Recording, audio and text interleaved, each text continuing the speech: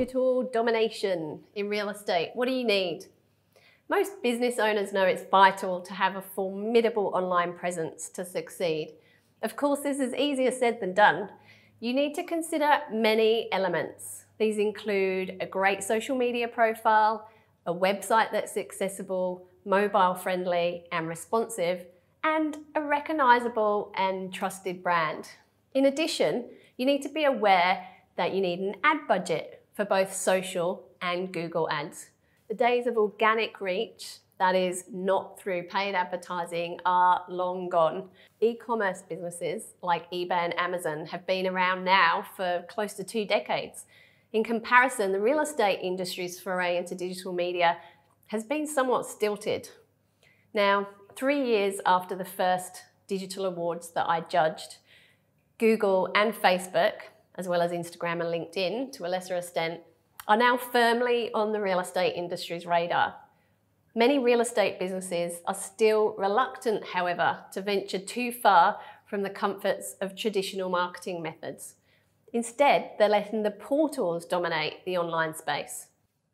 As geo-targeted data and local area marketing come of age, the real estate industry is realizing the value of digital, finally.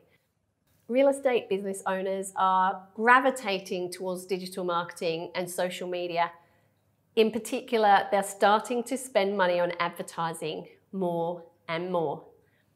This move, however, is not without its challenges. The key is to understand what resources you need and what level of budget you need to allocate so that your digital dive is successful and delivers worthwhile targeted leads. There's a number of challenges and obstacles still to overcome. One is committing to a budget.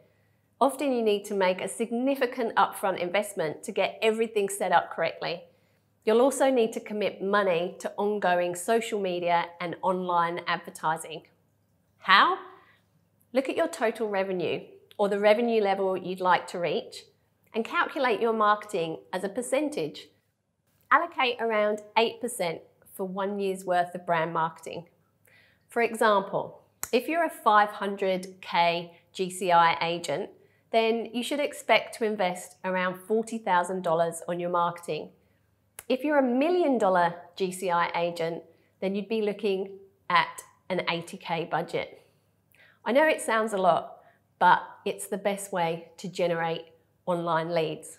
Another challenge, if you're in a bigger organization, is convincing the board, or sometimes yourself, that the investment will yield results. The challenge for many agents and principals is often the willingness to back and invest yourself. Understand that executed effectively, digital marketing will bring you a steady flow of leads.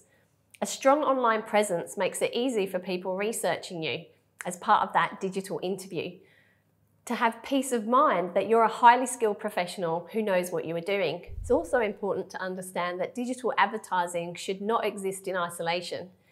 Digital can do most of the heavy lifting, but real estate is a people business. You still need to make sure that your digital marketing works in conjunction with traditional methods. Let's consider how you both capture and then convert your leads. Your digital marketing can only do so much. Once you have the leads, you need to make sure that you have systems in place to take advantage of them. How?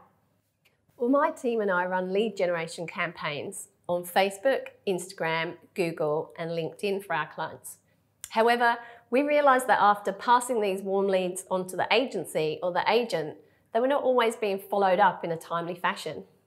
A high quality lead will cost in the region of $20 to $40. So it's imperative to follow up. In fact, we now offer a telemarketing service so that we speak with people that have inquired via a client's ad, so that a real human being has got in touch with them within a very short space of time of that person clicking on the ad. Then the agency or agent can follow up again thereafter. Another challenge is educating staff. It's easier when you can show the full value and importance of your collective digital footprint to agents. In particular, we need to convince the agents of the strength in numbers.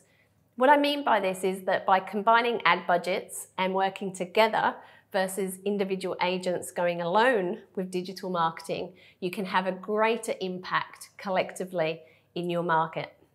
It can also be hard to keep abreast of the changes occurring to social media and the advertising platforms.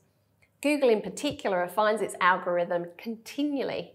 The goalposts are always moving. Next, how do you go about allocating resources? There's a number of ways to manage your digital marketing. Your costs will depend on the model you choose, which could be one of several. One option is to self-manage.